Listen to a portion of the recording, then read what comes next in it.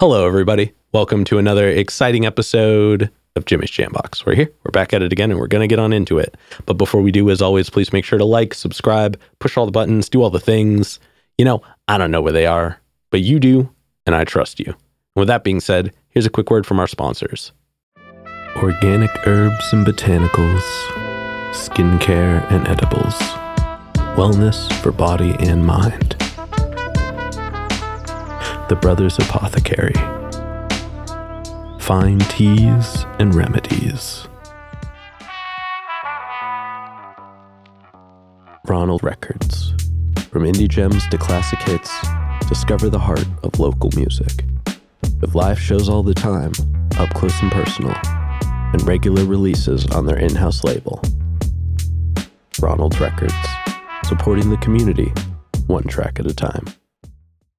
All right, thank you all so much for watching. Again, shout out The Brothers Apothecary and Ronald Records. Make sure to click the link below and go check them out.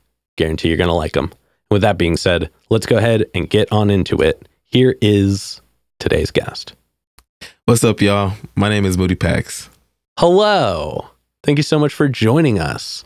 Why don't you tell us a little bit about, who you are, where you're from, what you do, give us that Tinder profile of your involvement with music. Yeah, so like I said, I'm Moody Pax. I make music, I rap. I do a lot of videography. I do a lot of sound work. I'm kind of everywhere with it, honestly. I do have most of my work in music, but I'm starting to really get back into the technical side of what it is that I used to do. Oh, okay, hell yeah.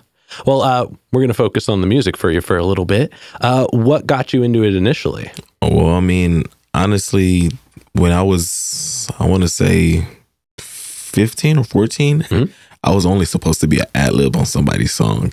Oh. Literally, we were, it was a guy my mom was talking to, and he made music. He rapped, and he turned my room into a studio. So I didn't necessarily have anywhere to go.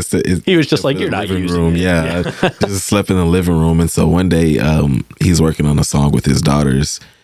And I'm just like, yo, what are y'all doing? I'm interested. And they're sounding all good and stuff. And I said, well, hey, can I do it? Yeah, can I do something? What can I do? And he was just like, well, you can ad-lib. You sound like you would be a good ad-lib or whatever. So I'm in there and I'm kind of ad-libbing all their verses or whatever. I'm just like, I'm a kid. I don't know what feels right or what sounds right. I'm just like, yeah, I'm about to be on a song. And then he hears you and he goes, hey, you two can get out of here. He's crushing. Well, it happened more he was just like, oh, well, I feel like you need to be doing more. So he was just like, you want to write a verse? And I was like, I've never written a verse before. I'm not a rapper. I'm 14, 15 years old. I've never, what would my bars be about? And so I used to do a lot of poetry too. So I was just like, I have poems you could take. And he actually, my first verse was actually ghost written. Okay. Ex-boyfriend. So the exclusive information on this one. And so it was just I don't know. It was just an experience that I felt like I really enjoyed. And I feel like it was something I felt like I could continue because, I don't know, being on the microphone and being able to express whatever it is that I expressed, even though it wasn't entirely all of my lyrics, but it was the concept of what I brought him. Yeah. Inspired, whatever it is. So that was just kind of the earliest memory that I have with music. Yeah. Well, you kind of went from toe dip to head first all in the same instant. Yeah. I didn't know what I was doing. Honestly, it was just a spur of the moment. They're oh, you rapping and the beat's on. And I'm just like, whoa, might as well. Something oh, yeah. Were his two daughters older than you? Was younger? Okay. So yeah. They were both older than me. And then, on top of that, my mom had made a song around that time too. She's not a rapper. She's not a rapper. Yeah. She's just the mom.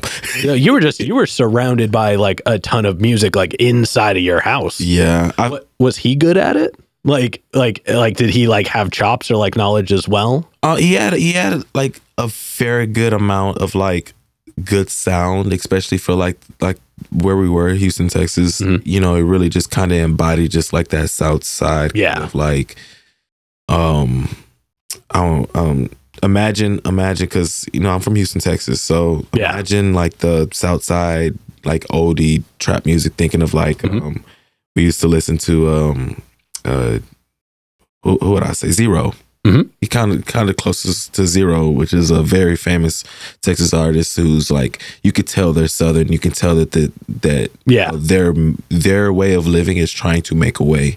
And so it was just kind of inspiring to be able to see somebody, you know, doing something like that, but doing something other than what I was used to seeing, which is people actually trapping and, you know, selling drugs and doing all the stuff in the community that I was around. You know, I was around a lot of people who didn't make music. I was amongst most of my peers around in elementary and middle school, in middle school, who took that type of interest in wanting to actually pursue something like that instead of just kind of like being like a hood body. Yeah, no, that makes sense. I mean, from what I know of Houston, because I've never been there personally, like it seems like it's a place that like has bred so much creativity for so long that it's like finally spilling over into the rest of the country. Yeah, Houston has kind of like an undiscovered, hidden underground scene. Yeah, you know, I say underground, like I feel like here in Portland it's an underground scene, but in Texas, like there's great artists. Like I personally manage 2 great artists, but it's just like their lack of experience takes away from the quality of what they could actually do. Yeah. And so because you don't have people in Texas out there doing what they're doing here in Portland, which is like hosting shows and creating all those spaces. It's very DIY. You don't have people doing those things. So like, you know, my artist had to go to Denver, Colorado to be able to get shows. And I'm having to come and say, hey, well, let me get you booked out here. Or just getting booked at strip clubs. And I'm just like, y'all don't have the like, I understand Portland is a music state. Texas isn't. So like to be like a person to come out of Texas and doing music as heavily as I have, and then coming here and kind of seeing that, oh yeah, I was doing these things in Texas when nobody was, you know, really thinking about those things. And then you look at all the people that I make music with or that I had make music with, and it's just like they're still kind of stagnant in the same place. Like expecting all of their exposure to come from SoundCloud or regular music, and it's just like, no. Yeah, it's not localized enough to make that happen. Yeah, and so I don't know. It was just I want to be that person to kind of step away and just show them like it's more than just posting your music on Spotify or expecting the streams to come in. It's about being able to innovate yourself. Yeah. And so, yeah, I wasn't really around too many people down in Texas who took their craft as serious as me. I just recently dropped a song with a guy. Funny story.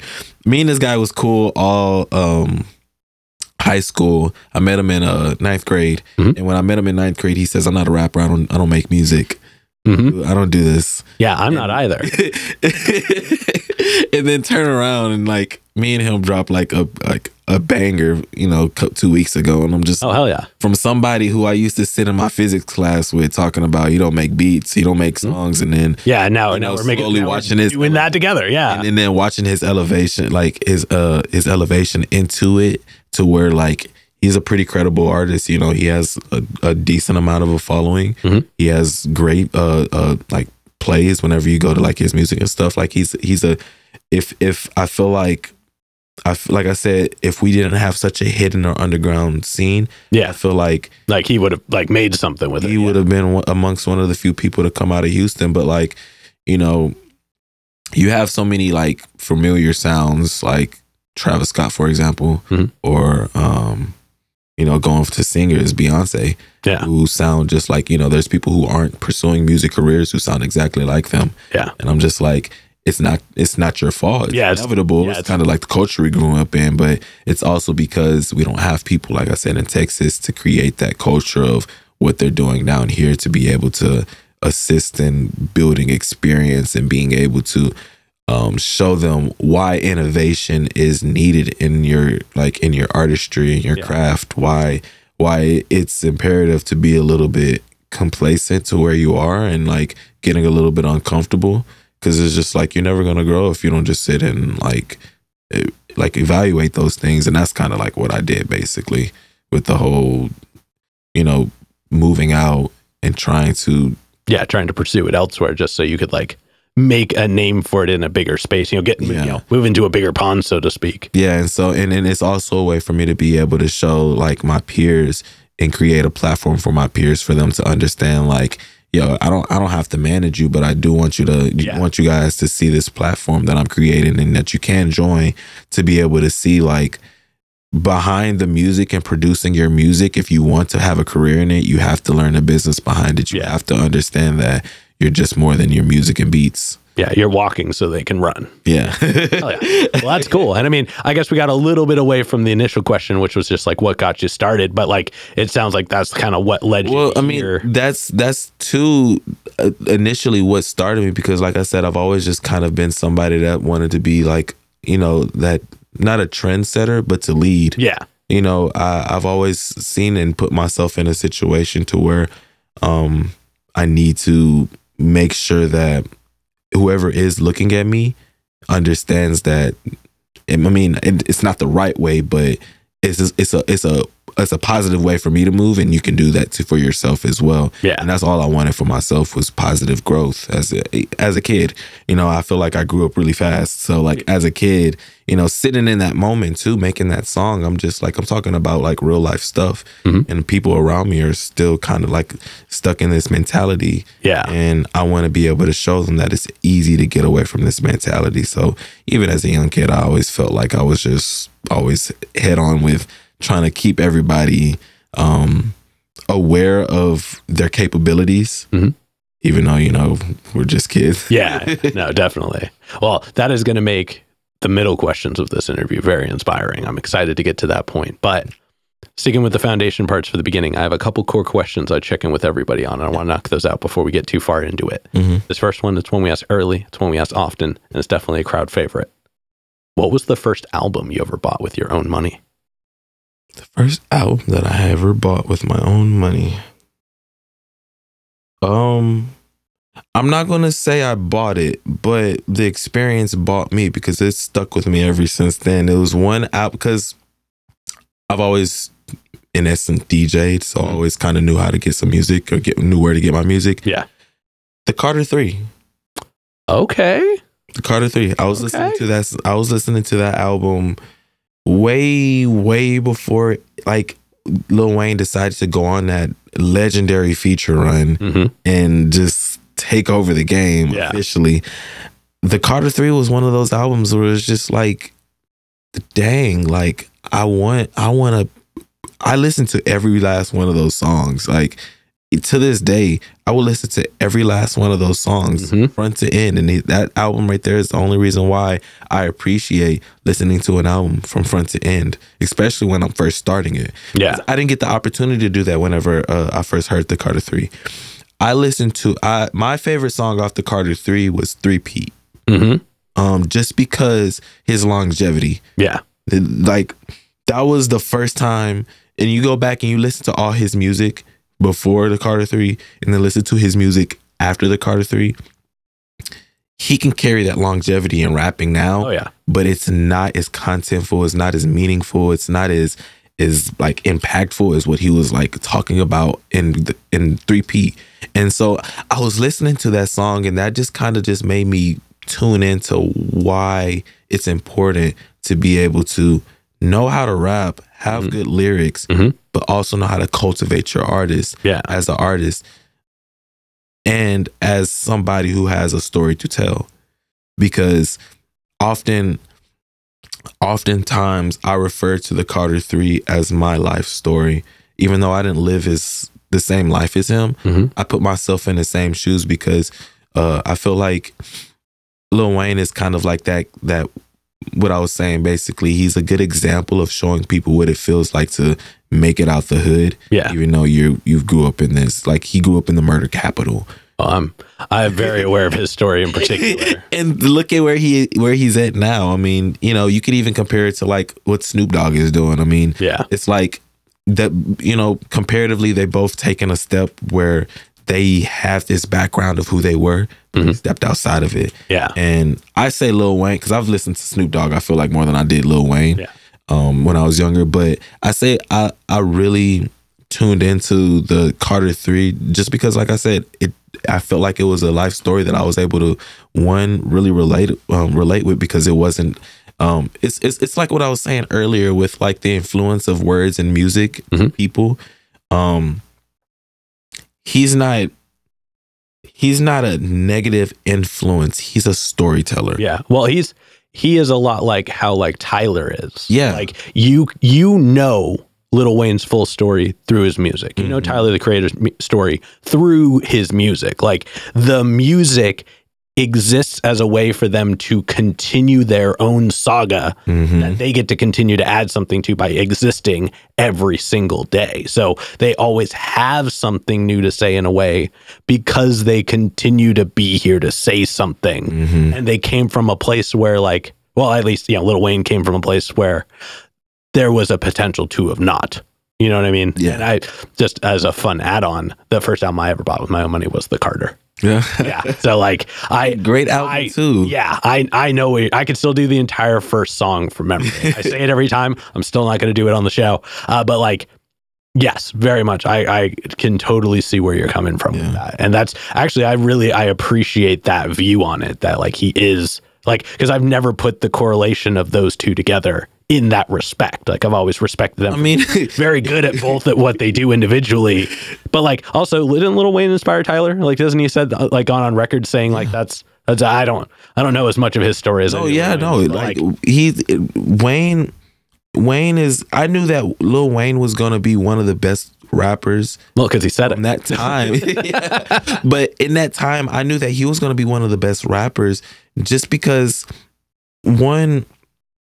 to be a hood street dude, being able to touch touch the charts the way that he did, it's phenomenal. Well, I'll take it a step further. For him to be coming from the setting he came from and to be able to release a concept album, because the Carter was a concept album. Most definitely. Like, the very first song, and the reason I always point out is because it's literally him describing you walking into a house. And he never breaks that. He is literally just, I know what the house looks like. I have a full image of this house from start to finish.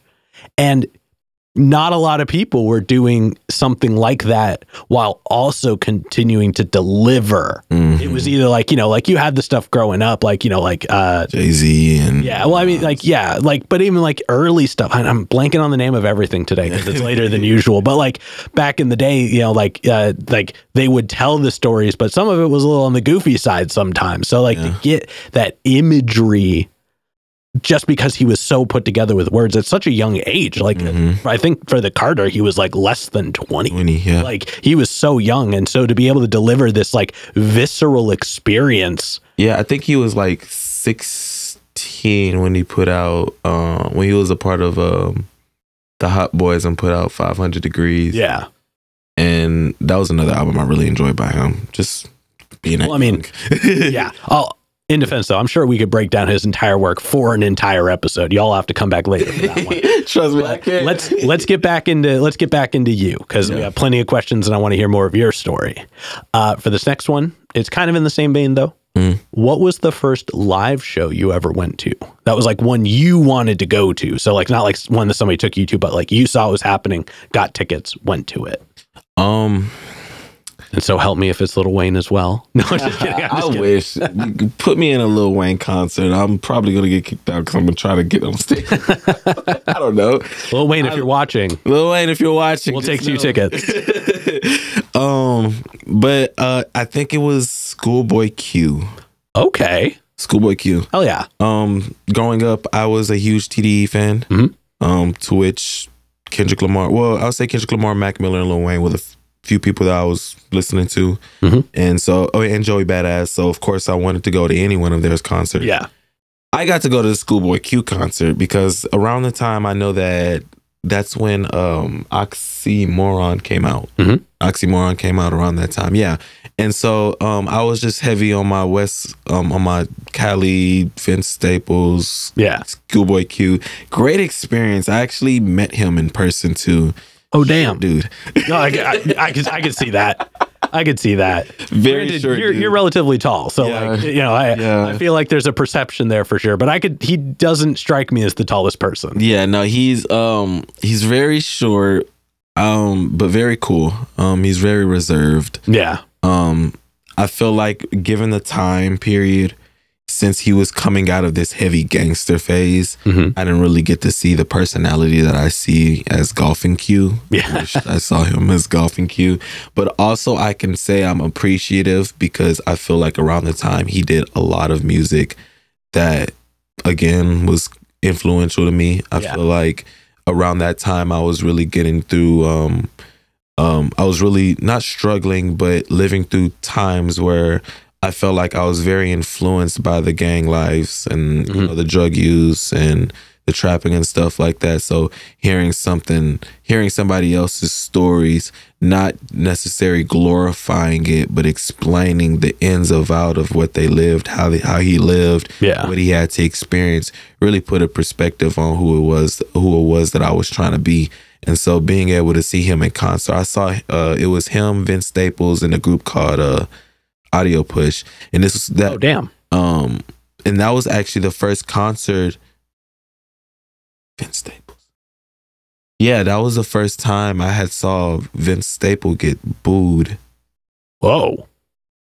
Yeah, he got booed, and he was on the stage, man, y'all whack, y'all got, and so that was my first experience watching like an artist crash. Yeah, like a famous person. Yeah, you already knew had the stats, and this was around the whole room was just like, nah. He was just coming up on fame. Like he had just dropped like Taxi not too long ago. That was one of his first songs I had listened to him. Okay. I think it was Taxi by Vince Staples.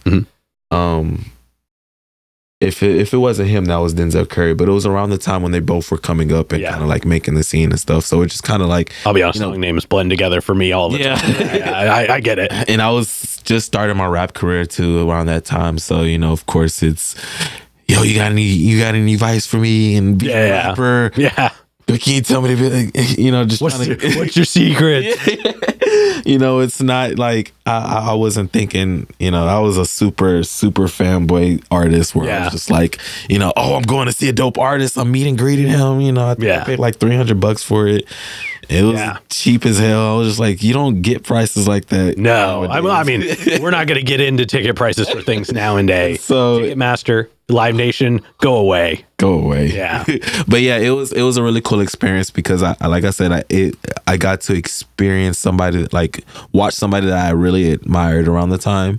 I got to see somebody crash and burn. So I knew what it felt like to be in an environment where people were just not necessarily against you, but they didn't know you. Yeah. And that's what he was dealing with. Yeah, you had to earn it. Yeah. Like when you get so far out of your regular space that you like sometimes forget that you have to earn it. That can be humbling for like any artist really, but I mean, I imagine that being a very learned experience to like walk away with. Yeah. Especially when it was somebody that you were probably already expecting to be excited about. Yeah, which was funny because the Audio Push group that performed, you know who Audio Push is? Yeah. So the Audio Push group that performed, they got a way better feedback there. I'm talking about they had just dropped the album, but Lil Wayne was on it. So I figured like they had a decent amount of like credibility. But I was just like, you know, I would have expected something, you know, a little bit more out of what y'all gave Vince Staples. And I would have expected y'all to boo this other group. But, you know, it is what it is. It just put in perspective what I had to expect. What I needed to expect from the industry. I wasn't thinking about like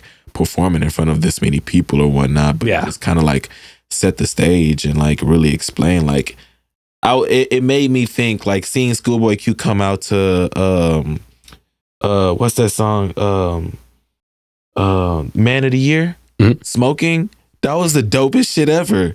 Oh yeah, because like, I want to do that. Yeah, well, in Texas, you're allowed to smoke on stage. Yeah, because it's a performance art. Yeah, and so I'm just like, dude came out, he's smoking good dope, and I'm just like, I want to do that. Like, just come out to a blunt. I got a song called "Smoker Lungs." If I might as well, you know. But it was like I said, a good like setting point for me to, you know, see what to expect. It wasn't super huge. It wasn't a lot of people there. Yeah. But it was still an experience for somebody like me to be able to like say, hey, yeah, I'm an artist and that's something I can see myself doing. Hell yeah. No, I love that. That sounds like a pretty defining moment. Yeah. I feel like the JID moment, my JID concert was better. That was like my third concert I had seen. Yeah. I feel like that one's always going to be my most impactful one because around... Well, I mean, getting to meet JID is just, it's like... Crazy. You know what's funny? He actually called me weird when we met. Because when we first... So, I was... Okay, again, I was a fanboy artist. Yeah. And this ruined my chance on getting on stage, but meet and greet, I paid $180 for it. Mm-hmm. Oh, damn. Right. Yeah, I would have done that. I'm the first person in line. I met him first. Yeah. But what had happened was we was all waiting and he said, oh, I'm about to go bowling. Who wants to come over and go bowling with me? It was a bowling alley right across the way. So I go over there and I'm thinking about to go bowling. And he says, oh, we're not about to go bowling. Never mind. I think he tweeted it. This was when Twitter was just like, I was just like, oh yeah, let me get on Twitter. Yeah. And then it's me, JID, and two other guys. We're all just sitting on the elevator. And I'm just like, oh, fuck, this is my moment. I see him go to the elevator. I'm just like, oh, fuck, this is my moment. I get on the elevator. I have a blunt rolled. I ask him, yo, you trying to smoke this? He says, nah, I don't know what else to do. I just stop and be quiet. Oh, no. Movies. All I had to do was talk about a good movie. Yeah. I just stopped, break down, and just like, And so, like, you know, he leaves or whatnot, and he's just like, all right, bro, dab me up. I'm like standing in front of the tour bus and everything. I could have probably, like, if I wouldn't have been weird, I could have probably hopped on the tour bus with him. I get upstairs because everybody knew I was on the quest to go and try to, like, talk to him, like the first 5 people or whatnot. It's like, oh, yeah, we know you went down there. You can get your spot back. I go in there. I meet him. We walk up. He was just like, oh yeah, I remember you used that weird ass dude on the elevator. I said, oh no. And then, like, you know, I was just like, yeah, bro, I didn't know what to say, bro. He was just like, yeah, it's all cool. And he was just like, you got any questions? And I was just like, well, I'm an artist, you know, what advice do you got for me? He was like, I ain't got a lot of time, so and I was like, dang, I should never ask that question. Damn, yeah. And so that was just like, in that moment, I learned how to be humble, and I expect that he was going to stop everything for me just to give me some pointers in a game to getting famous. Like, that even mattered.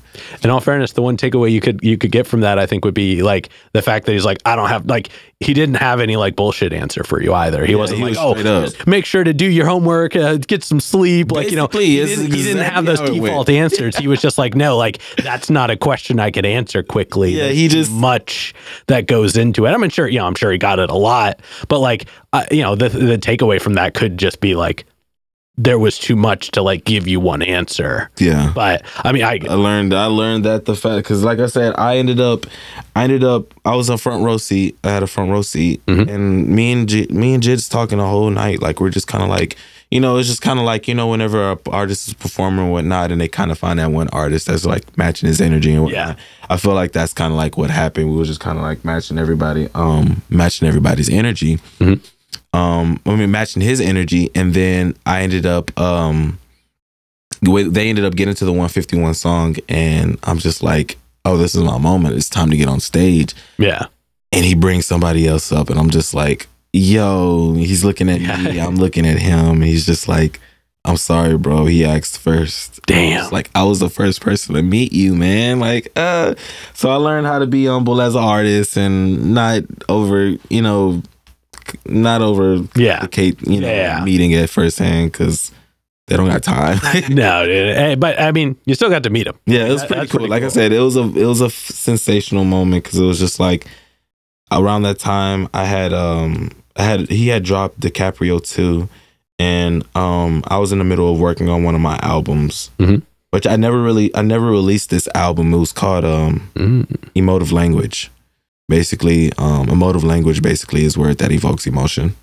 And so I wanted to create an album basically that for the people, like for specific people that listen to it, it created that certain emotion.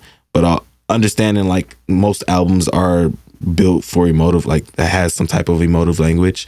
I wanted my album to actually, like, for example, I had songs on there that really I felt like pulled and tugged at like controversial stuff that I felt like I was dealing with. That, like, I felt like if I was to like sit down and like, I actually wrote once. I actually recorded and released one of the songs. It was called "A Drunk Man's Tale," and it basically just explained like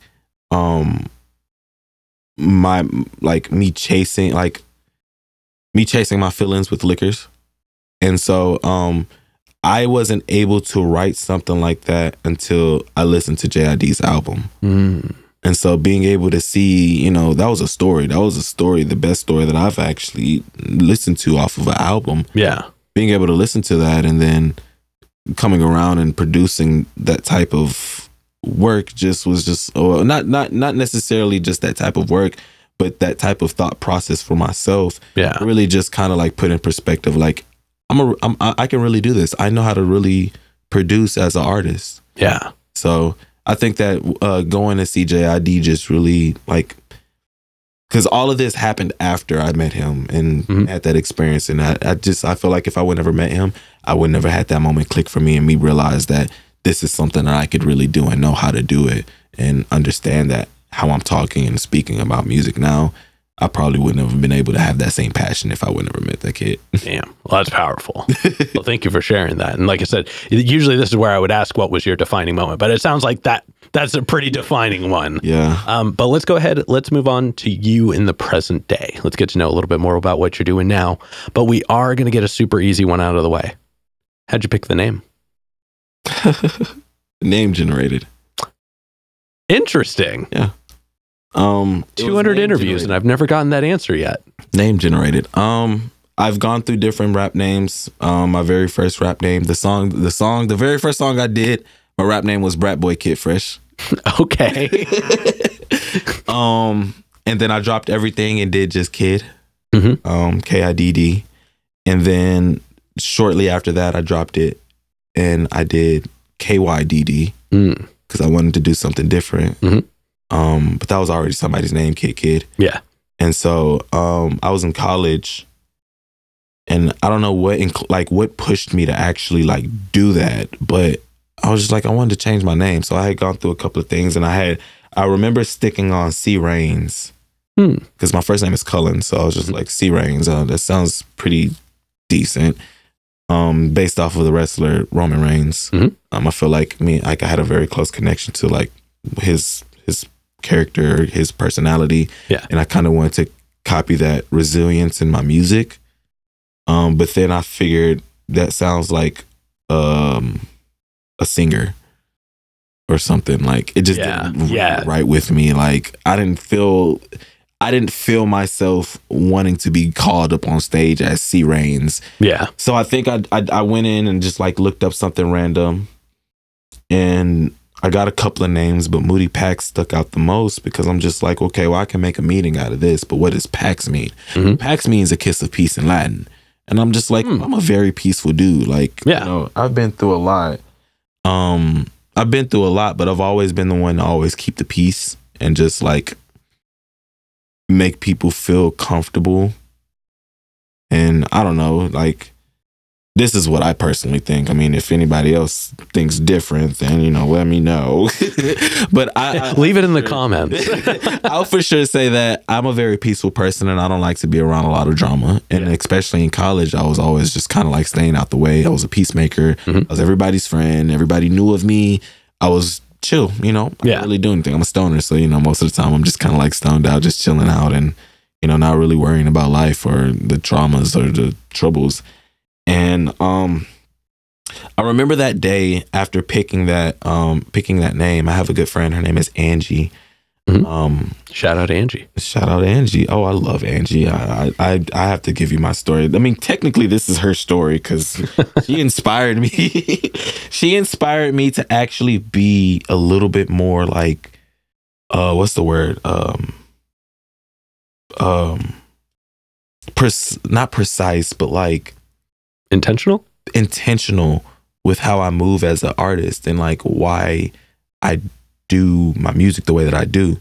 So after I came up with this name, we sat and we talked for like 4+ hours. I mean, we're everywhere on campus. We're in the library, we're in the cafeteria, we're in my room, we're in my ex's room, we're in her room. We're just all just like, we're just sitting down for hours talking about what this could mean. And she put an interesting perspective on it, which I actually still kind of like go about. And it's why I named my album series and I'm doing my album series the way that it is.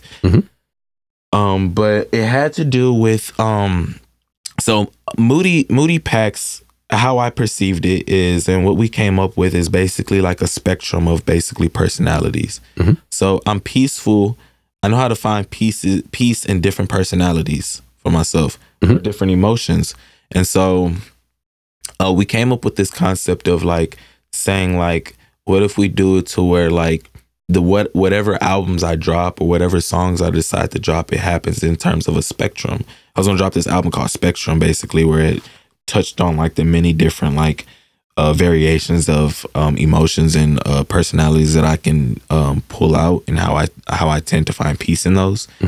But I felt like that was gonna be too complex of an album to do, and so I stuck with the name, but I ended up taking the concept of like those multiple personalities and finding the peace in between them and just adding it to my music in separate albums and having a concept instead of just like one album with a bunch of different concepts. Gotcha.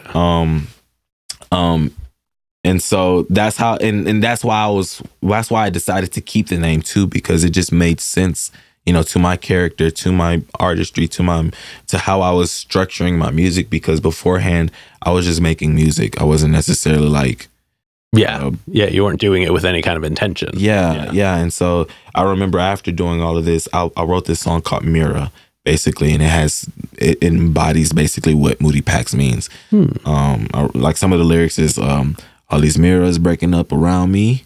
I cannot take it. My mind is complacent. You know, just kind of like talking about like I find myself in different emotions, different headspaces, different personalities almost every day. I'm not like, I don't have like multiple personalities or anything like that, but I do know that like I'm driven off of high like emotion, and so like if something makes me happy or if it gets me up, I'm gonna be up and happy and excited. I'm gonna ride that energy. If something makes me upset and I'm sad, I'm gonna ride that energy, you know, any way that I go. So I figured it was the best way to be able to explain myself as who I was, and for it to make sense towards how I provided my music, because my artist name is just a replica of how I want to create my art. Damn, hell yeah. That might be the most extensive answer to the name question I've ever gotten. But no, that's really, and I still think it's funny that, circling back, that you got it from a random generator, but it seems like it was anything but random in the end. And one more shout out to Angie for helping you expand Angie. That the way that you did. That's really cool. Oh my God. But now let's go ahead and let's talk about your writing process. Okay. And we're going to break it up into chunks, but we're going to start right at the beginning. So when you get inspired, you're ready to make music, what are some of the things you do to get a track started? I have different ways. I most definitely have recreated my process of making music. I used to sit on beats and write to them. And then I ended up taking it to where I would write to a beat, find another beat, and just finish writing whatever it was that I was writing, so that I'd be able to find the versatility in whatever it is I was writing. As of lately, I've been doing a lot of freestyling. I'm not huge on freestyler. I'm not a big freestyler. I don't know how to freestyle. I do know how to freestyle. But if you had to ask me, to freestyle on the spot, I probably won't do good. Well, surprise everybody. But if I'm like freestyling and I'm just kind of like not worrying about anything, I'm probably gonna do good. But as of lately, I feel like my best, and I'm gonna say that very loosely because I am a phenomenal writer. I'm gonna stand on that. I write great. But I feel like my best stuff has been coming off of freestyles, just because it feels a little bit more authentic and it's not forced. That too, I'm able to go in freely without having to actually think about what it is that I want to do. So this album that I've been working on, which I want to say this for the past This album that I'm working on is mainly freestyle, to which most of the time I would say, I want to make a song. Yeah. And I want it to sound like this. I'll go find the beat, have it sound like how I want it to sound. And then I'll just go just start spitting words. Yeah. But the album before this one, I was extensively writing. Like, you can tell the difference in my writing from this next album that I'm gonna drop, as opposed to my Love Peace 3 album, which was the one that I most recently dropped, and even the one before that, Love Peace. That one was very extensively, like really extensively written, because I had somebody produce all the beats on there for me, and we all sat, like, that was one producer. We sat in session. Yeah. He gave me a beat. I come back with something written, and that one was a little bit more closer to my story. So I haven't written like a story about myself yet. I haven't written my life story out either. I typically talk about either just wanting to like improve in myself, talking about how I feel like, just being full of myself, or talking about how, like, just one of those things where I'm just like the odd one out. Yeah. And, I'm good at what I do. My Love Peace album. Oh, no, not Love Peace. It was called Peace Please. So most of my album, so everything up until Mass Destruction 2018. I want to say about 2018 is when I started changing everything up to match my name personality of what I want to create with my music. And so, like, I dropped a freestyle, not freestyle, but I did a collab mixtape with somebody, which that was all freestyled. And then I started working on I dropped my Love Peace series, the first one. And so I want to kind of explain the writing style behind that, because I feel like that's kind of just like, will explain how I write. Love Peace 1 was chaotic. It was supposed to be chaotic. I wasn't in a place to where where I feel like I could process things the way that I needed to process them and talk about them intelligently and maturely. And so that was just kind of like a mixture of bad sound, bad quality, like very, very loose and like careless writing. And then I did, I have the collab album that I did with my artist. It's called Mass Destruction. And that one was more, I was trying to step more into like wanting to write more freely and just kind of express myself without having to be attached to like a certain style that I was trying to produce. So that whole album, I just kind of stepped out my comfort zone and did sounds that I necessarily wasn't comfortable with doing, which bred my next album, A Government Plant, which was very conscious, very not necessarily a story, my life story, but a story of my personality. Because when I dropped The Government Plant, I was just super into changing my mentality, changing how I was and what kind of like habits I formed. And also trying to like bring awareness to what it is that I was talking about. So I gave myself the opportunity, because some of the songs on there were freestyle, but most of them are written. And that's actually the album that A Drunk Man's Tale ended up on, where I was talking about a lot of my vices, basically mainly drinking, my drinking vice. And so in that instance, I really learned that I was capable of writing, and I knew how to write and be able to put like double entendres together, triple entendres together, and really just like express my wordplay. Yeah. So after that, I dropped Love Peace 2, which was a little bit more sadder. It talked a little bit more about like my relationship with myself, my relationship with God, my relationship with my friends. Talking about like who I was and who I wanted to be compared to like what it was that I was becoming. And then I also talked a little bit about like the people that hurt me. And so in that album, Love Peace 2, I was learning how to find peace in disappointment, but also understanding like the qualities of like I loved my life, but I hated myself. I was like doing a lot of stuff that I felt like I wasn't necessarily supposed to be doing, but I was living a fun and good life, to which I was just like, it doesn't matter. I'm not liking this person of me, but I'm enjoying my life. Yeah. I don't know, that just really put into perspective, of how I wanted to continue to create music, because I didn't want to continue to make sad music like that. Yeah. To which I ended up dropping or working on Peace Please, which is which has to do with that talks about me confronting exactly what it is that I wanted. Mm-hmm. What the first song is called Company, basically talking about how I really like I don't dwell in being alone very well. And so it was just basically talking about how like I need the company to feel like I'm something. And like this is what's going on in my head. And then it kind of continued on this, because it's a story. That was an actual story, Peace Please.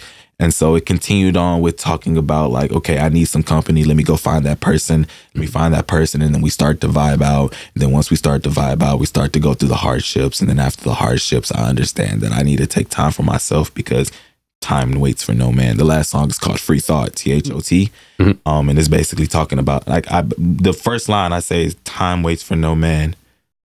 And I'm just basically talking about like I need to get out of this. Like I said, I was confronting everything, and I was also realizing that I can't stay in this cycle. I can't keep in this cycle. Yeah. Even with writing, I wrote notes. I used to write notes to myself all the time when I was younger, and just like talking about how I felt and what like my perception of myself. Mm-hmm. And I didn't want to continue to create that perception of myself. So Love Peace 3 was all fun, all up stuff, just like bragging about myself. Yeah. Talking about like what great energy I have. Me saying that I'm looking for my peace, and I want my peace, and my peace is my peace, and I'm gonna spread my peace. I'm gonna continue to uplift my people. I'm worth it. I'm worthy.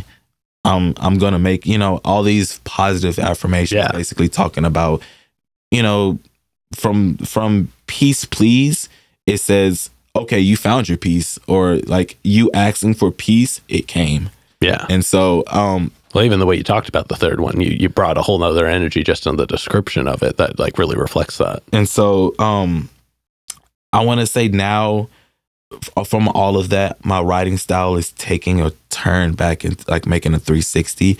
And I'm not necessarily writing sad songs, but I'm more now.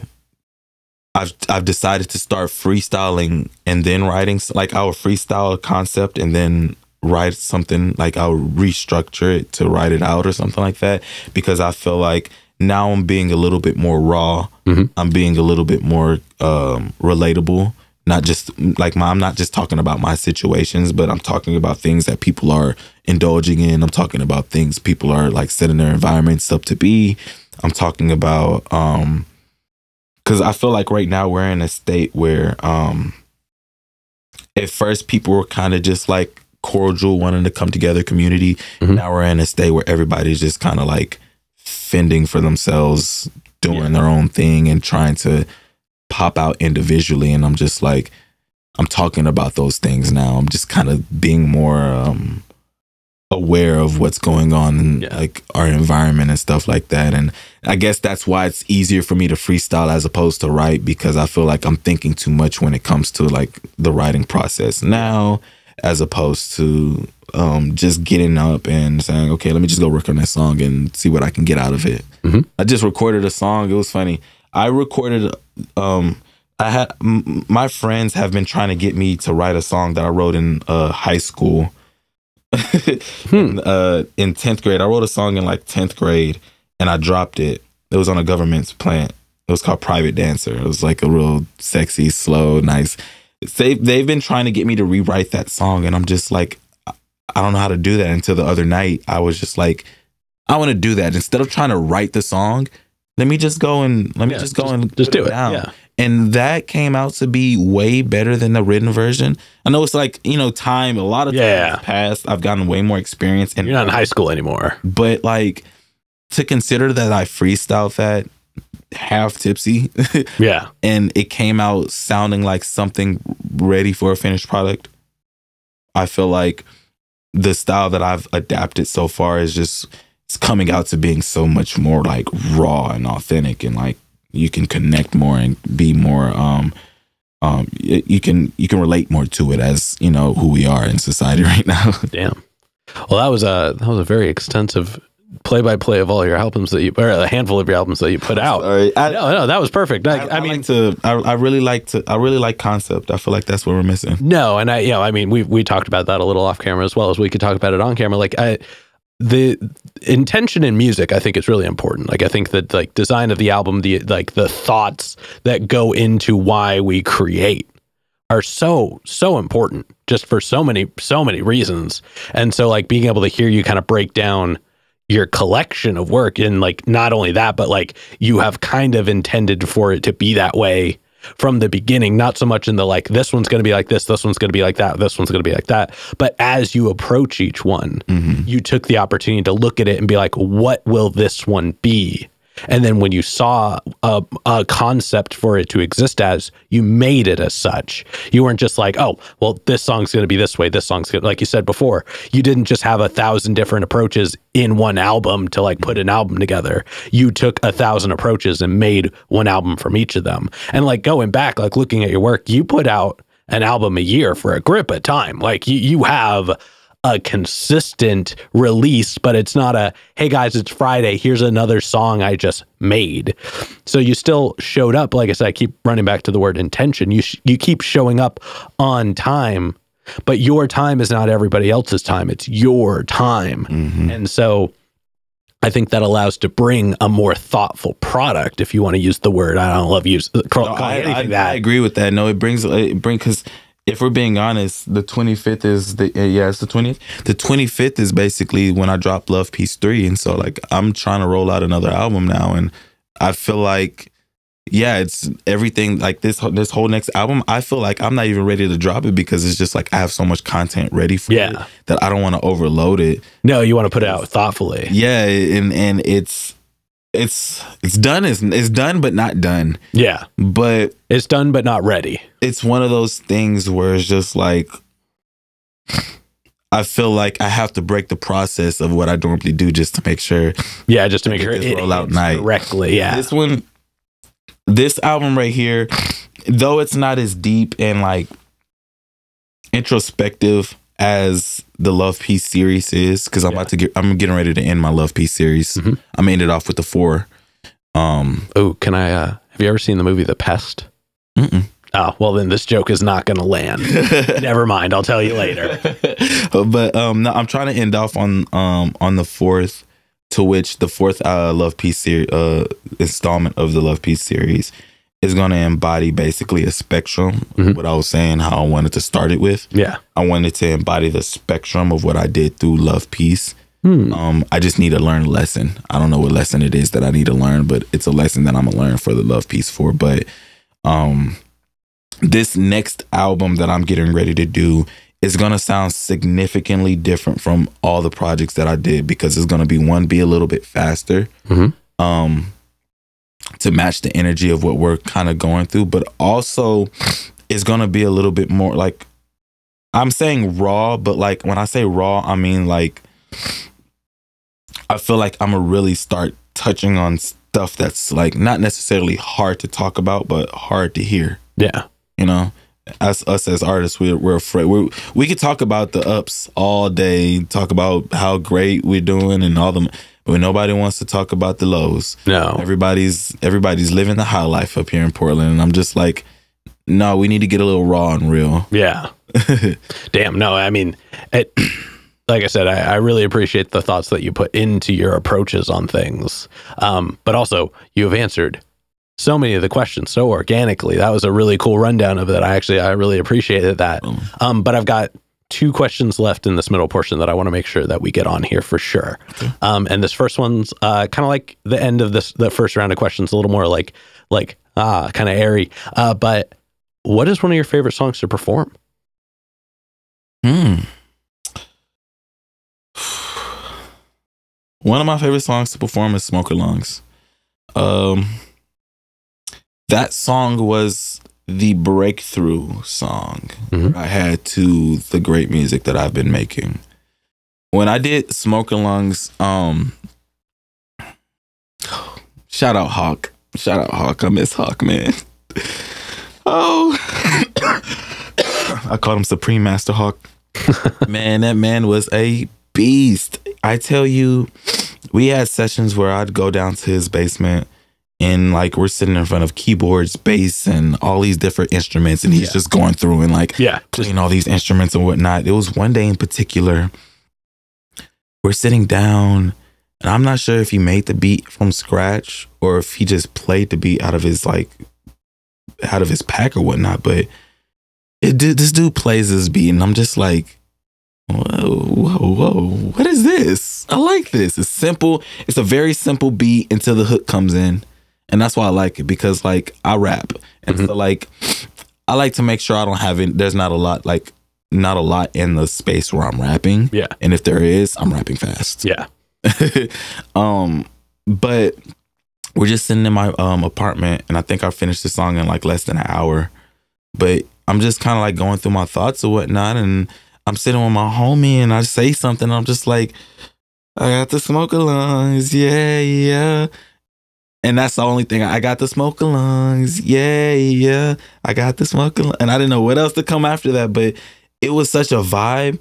And like when I vibe with something and I start writing something, I go and I'm not stopping. And I'm gonna keep on writing.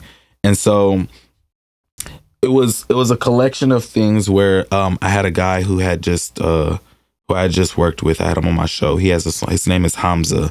He has a song called Breathe. And it says, don't forget to breathe. And like I have a part of my song where I'm just like, don't forget to breathe. And I had that part already in my head. And I'm just like, all of these elements that come through, it's like it was the easiest. I felt like it was the easiest. It wasn't the easiest song to write, but it felt like one of my easiest songs to write. But it's also my favorite to perform, just because it's just like it made like crowd interaction on point. Yeah. Like I know that's one of the songs where I can perform it, but then I have to get down and talk to the crowd when I'm performing. Yeah. Because the structure of the song, I'm talking. Yeah. Rapping. Well, I mean, I am rapping, but like it feels like I'm explaining something as opposed to rapping lyrics on the song. Yeah. And so it's just something like, it's one of the one songs that everybody remember too. Like it's easy for people to be able to like most of the time when I see people, they either, I got the smoke lungs, yeah. Cause it's just like, that's the staple of the song. Yeah. It's like catchy, but at the same time, like it's got a feel to it. Yeah. And so, it's also one of those songs, I feel like that taught me how to perform to the crowd. Because all the songs that I did, like for a while, it was just very hard for me to like write songs to perform. Yeah, which I am doing now. I'm able to perform a lot more of my songs, but like my songs are super wordy. So like finding the breath for them, finding the way to deliver them while moving around versus just standing at the mic. Like that is a whole other element for sure. And I write my music to where it's just like you're always listening. Like you always have to, like, I try to give the listener a break, but only like a sweet break, like a beat break. Like, yeah, like in the song, I have a beat break where the beat plays for like 10 seconds and then the next verse. But that's also why I structure my verses and how I write, to be able to, like, the hook has a lot, but then the verse break like dumbs it down so that they can be able to catch that break with their ears, but still listen to what it is that I'm saying. Oh yeah. It is, like I said, it's one of my favorites to perform. I have another one. I haven't performed it a lot, but it's called Cardio. It's with Kid Curry. One of my good friends. He I remember going and recording this song, and I had just finished it. It's a drill song, and the producer was just like, I have a guy that you could put on it.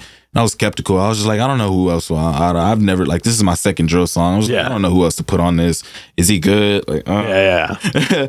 And so we did it, and like every time we do that song, it's pops off. We just don't do it enough. Yeah, that's fair. But yeah, it has to be between cardio and smoking lungs. Is like I said, it's just one of those things where I can talk and be present to the crowd the most. Oh yeah.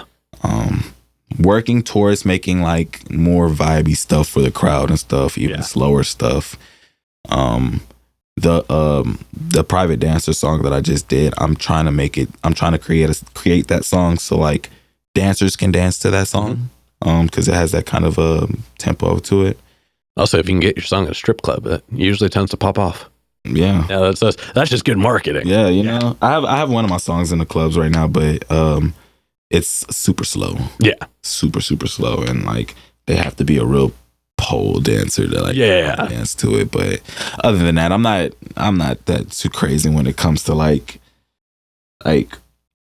I don't know, people be having like songs where it's just like they have the whole crowd jumping and lit, and I'm just like, I have mellow hype songs where like you can get hype with me, but I'm not just like you don't have to. Like, you can chill if you want to, you could dance if you want to. Like I make borderline smoker music. Yeah, you know, like you could turn up to it if you want to, but it's meant to be a chill song. Yeah. Well, nowadays people can smoke and still be energetic. So you get the options of both worlds. It's crazy. Oh yeah. Well, thank you for sharing that. And before we move into the last portion, which is all hypothetical questions, this next question is probably the densest one in the interview. But you know, we've talked a lot about your experience with music, the actions, the reactions, things like that. But when it's just you and the music, one-on-one. What does music give back to you? Never really thought about that question because I always feel like I put into the music. Yeah. I feel like music, when it comes to my music, it's a reminder. When it comes to my music and I'm listening to my own songs, my own verses, lyrics, it's a reminder to say that I can do this. When I'm listening to others, it's a challenge. Even when I'm listening to big artist names too, like it's a challenge. Like even though I'm not on the same level as them, I know I can make a song just as good as these people. It's just that my version of how good this sounds may not sound radio, and it'll still do what it's supposed to do for the artist. And so when I listen to music, because I've explained this to somebody, I don't necessarily let music like create my emotion. I don't let, like, when I go to listen to music, I don't like to go in and say, oh, I'm sad, let me go listen to some music to make me happy. Yeah. Or I don't say, like, you know, I don't go into listening to music for that intent. I go in with the intent to learn. That's why I say it's a challenge for me, because I like to break stuff down. I'm very, very intuitive when it comes to like going in, looking at the Genius lyrics, looking at how they broke it down. I want to learn as much of like if they had a rapper's glossary, I would most likely have it. Just because, like, well, actually, that's not a bad idea. I would, because I want to be able to understand, like, how do you break your song down? Like, I'm still trying to figure out how the fuck Tyler did Call Me If You Get Lost.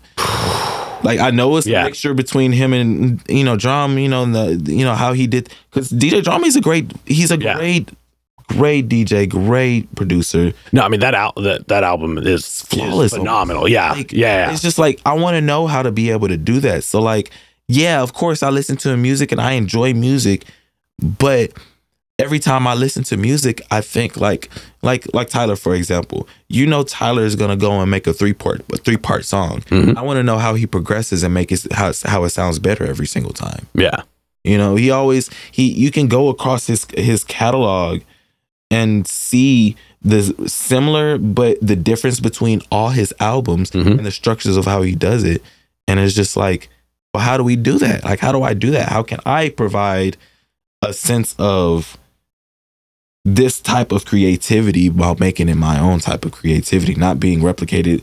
You know, what they do, because it's even that is hard. Like, I listen to music so that I don't make sure I don't create the same thing that I just heard. Yeah. Because regardless, whether or not, you know, we want to say that we write our own music, we're still influenced by the stuff that we hear around us. Always. With the cadence that we heard from one song, or like the flow that we heard from another song, we may just take a little bit of that. Like I'm guilty of that. It's going to happen by osmosis. Yeah, I feel like it's going to happen. It's inevitable for somebody to pick up a style. Yeah.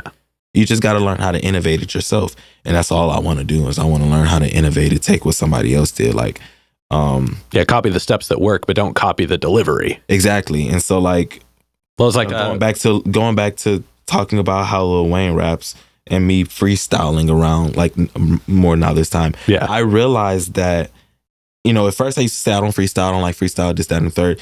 But being a Lil Wayne fan, I still have elements of freestyling in all of my music, just because you have to appreciate it by default. Yeah. Yeah. Like, it's subconscious. He's just so good at it. You can't not like it to a degree. Exactly. Yeah. So I don't know. It's just a way for me to be able to improve myself, study. Like I said, it's not like I don't enjoy music at all. I love music and I'm gonna go and enjoy music. Yeah. But it's more like, because I know that I want to create music and I want to create something that I feel like people can vibe out to.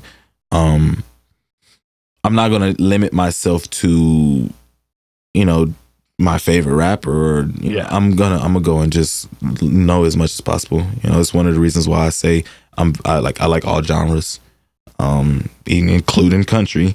Hey, I'm in the same boat.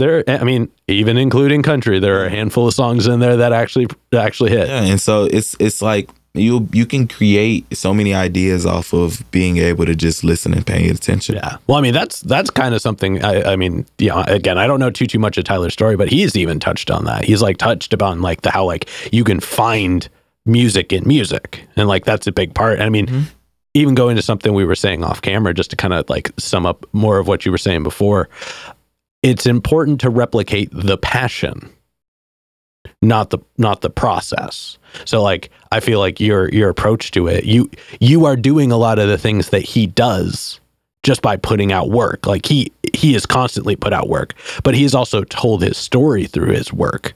So he has done this thing where like you get to watch him grow in life through the stories he tells in music. So I think that's, and you said it yourself. You're like, I can't put out this album until I have a life moment to attach to it. Not a specific life moment. You weren't like, I got to do this or I got to do that. But you said yourself, you have to let life influence you before you can do this. That is what he has always done.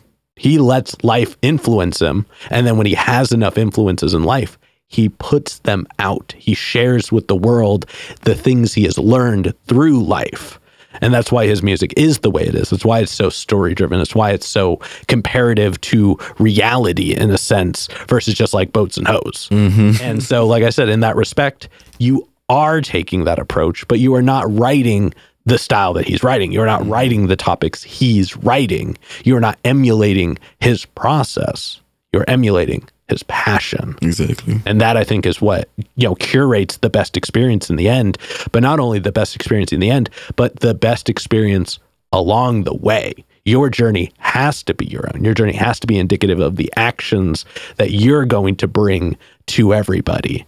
And you can only do it at the pace you do it. There's no way you can make it just like his or just like Wayne's or just like anybody's. Right. You can only do it in your own. So I think that, in that respect, you were definitely on the right path, because you were exactly where you need to be at all times because you continue to do it.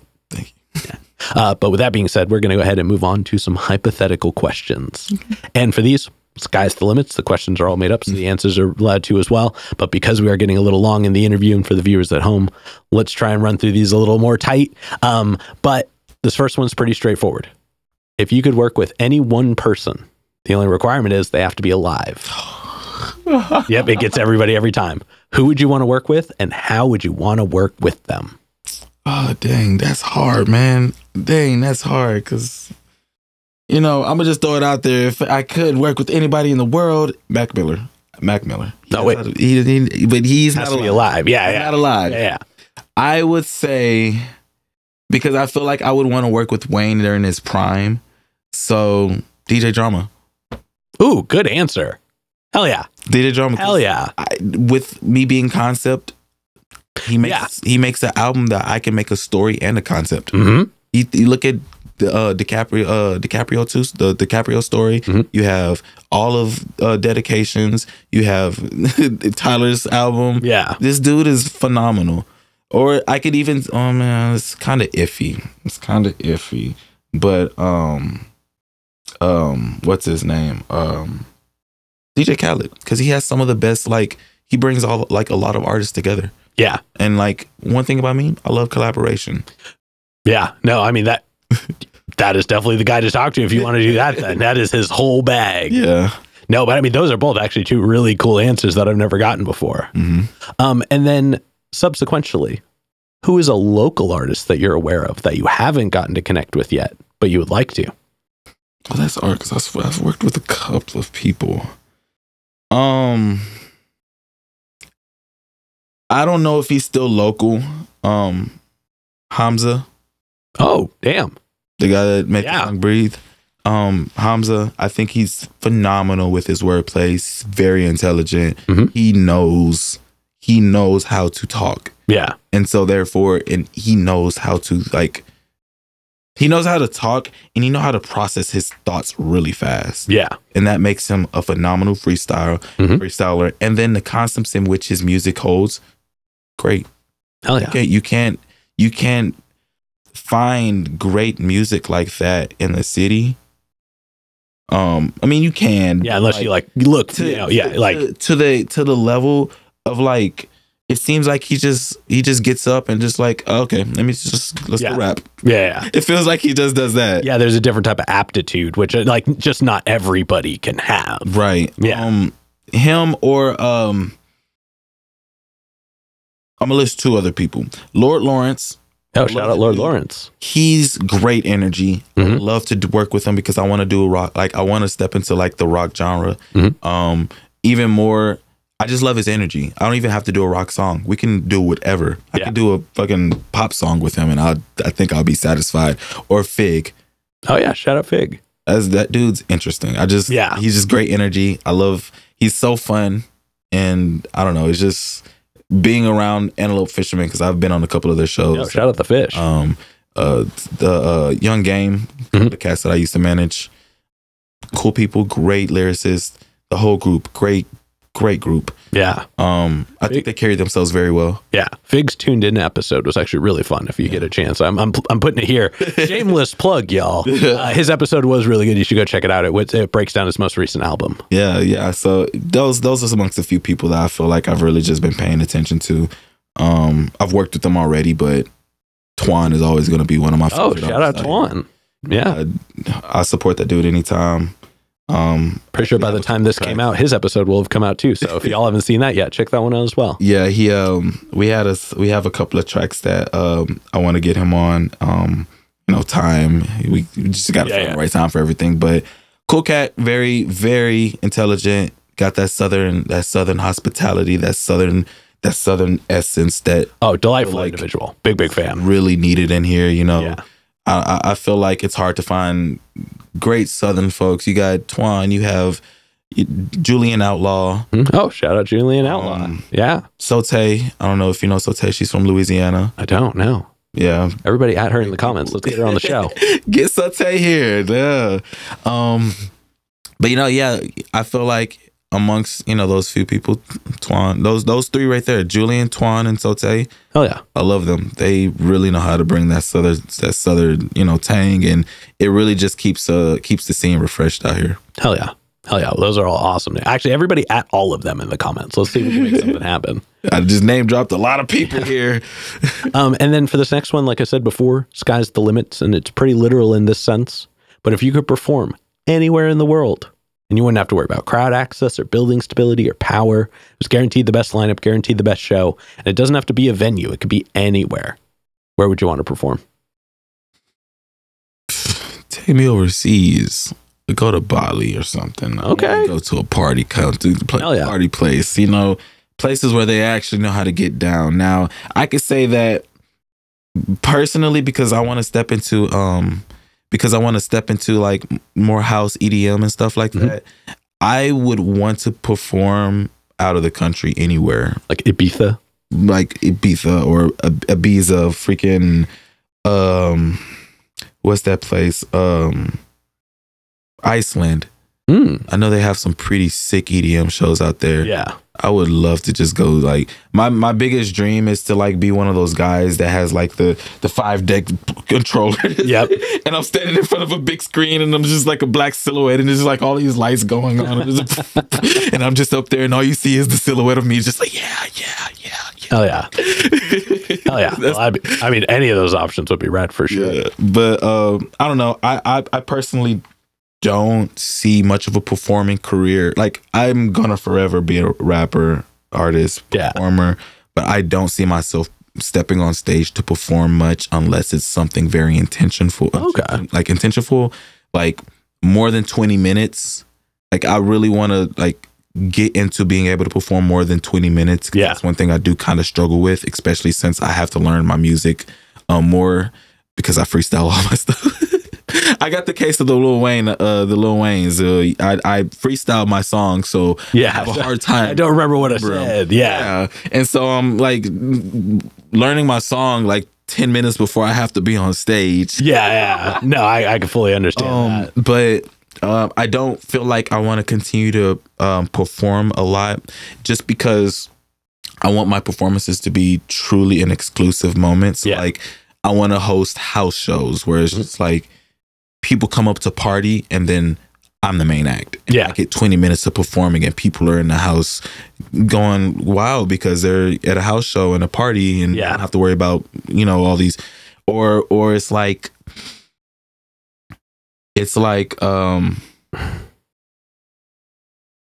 a summer event where it's just like a bunch of like a festival. Yeah. Like I would do a festival or I would do like something where I'm doing more than 20 minutes, but I don't know. I just it's hard to really just put myself in the place to like just be on regular lineups. I feel like even so thinking of like going to like a YG or Lil Wayne show and being an opener or something like that. Like I feel like I'm starting to understand being an opener and getting that exposure helps you a little bit as for your momentum, especially doing it for big artists and whatnot. But if you can create a platform for yourself to where you're not, I remember him performing before Lil Wayne. Yeah. I feel like that makes you a little bit more impactful. Very much. That's why I say I don't know how much I want to be able to perform, my rap stuff, my music stuff, because I feel like when I start DJing the way that I want to DJ, that's going to be, I love it's going to take off in its own way too. It's going to do what I want to do. And that, by that case, like I said, take me to Iceland or Ibiza where I can just. Hell yeah. Hell yeah. No, I love that. So I don't know. But with that being said, we're going to go ahead and start wrapping this up. Awesome. What can we look forward to between now and the end of the year?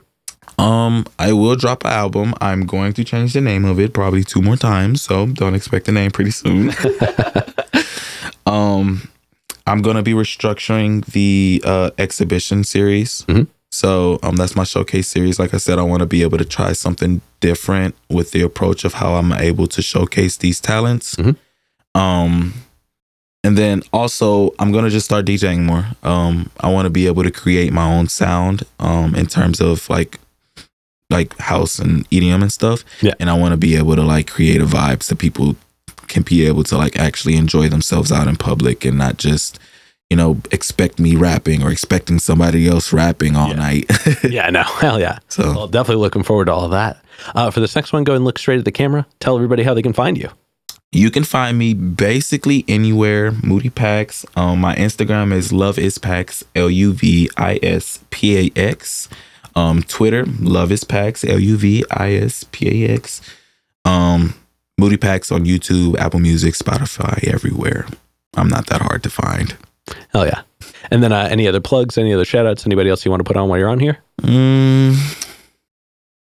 Shout out my moms. No, I shout out to all the homies. Best friend David.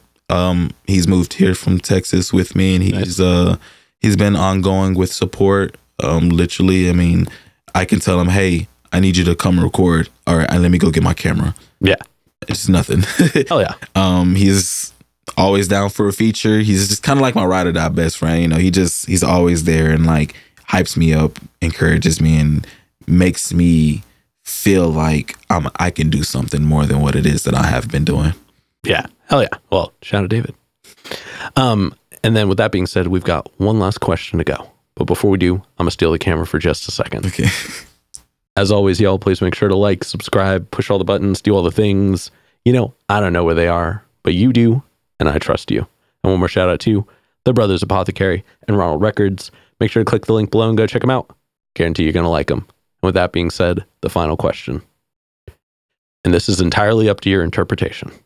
But what is an album you feel is more on the obscure side? So it's a deep cut. It's one not a lot of people would know, but it's one you think everybody should know.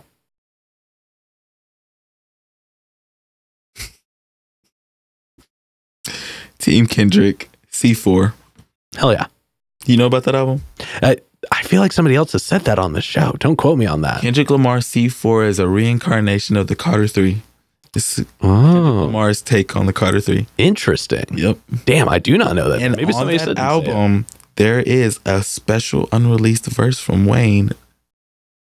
Ooh. I don't remember the song, but You'll have to listen to it to find out.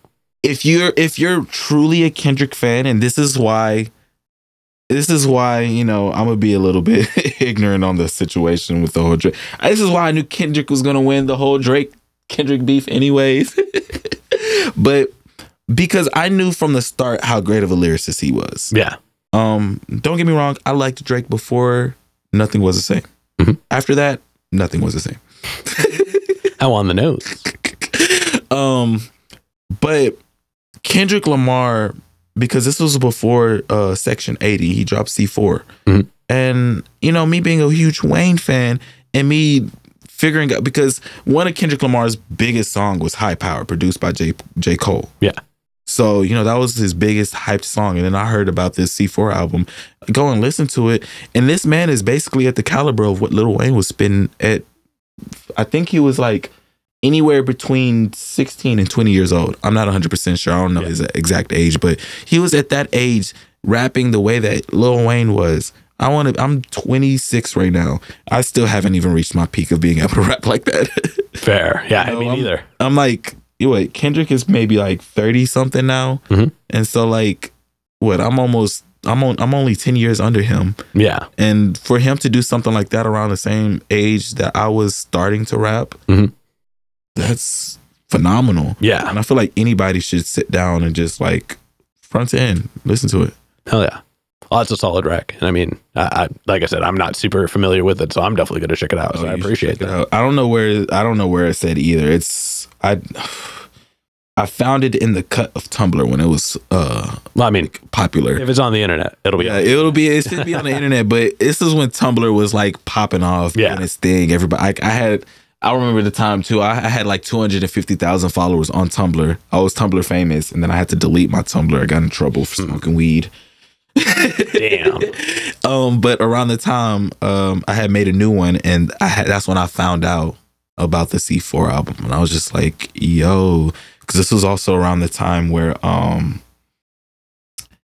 this was before or after before Faces by Mac Miller.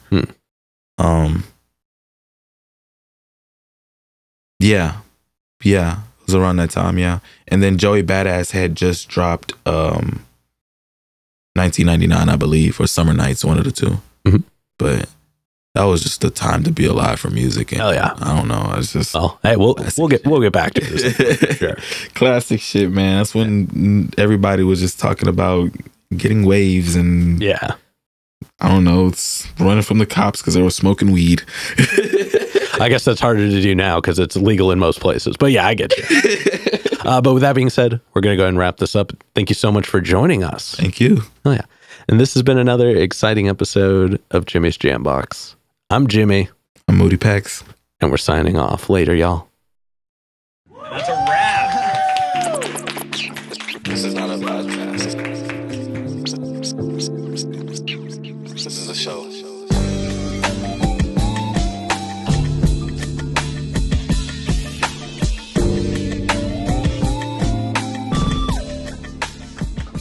Keep Jamming.